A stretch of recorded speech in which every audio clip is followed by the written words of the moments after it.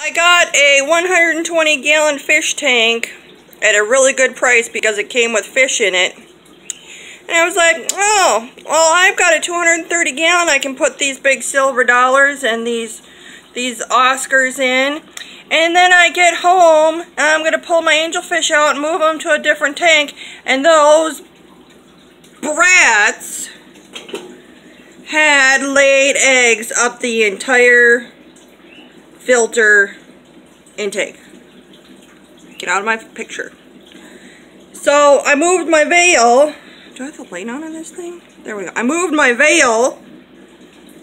I lost one of them. My boyfriend likes to feed these guys too much and he overfed the tank, and so I lost one. I love him, but he tends to feed them while he's on the phone, so I lost one veil.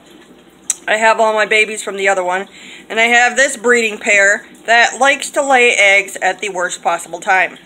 And of course, I can't take the filter intake off of there. So I'm not sure what I'm going to do yet.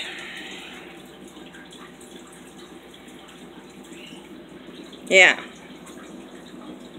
So the guy had some Oscars and some big silver dollars, and I said, hey, I got a big 230 gallon tank they can go into.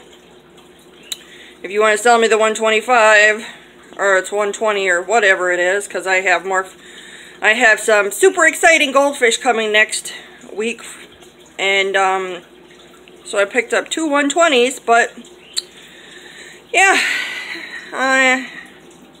my one veil is in a 55, and these guys were supposed to go in the 55, and while I was gone picking up the tanks and the Oscars, they laid eggs.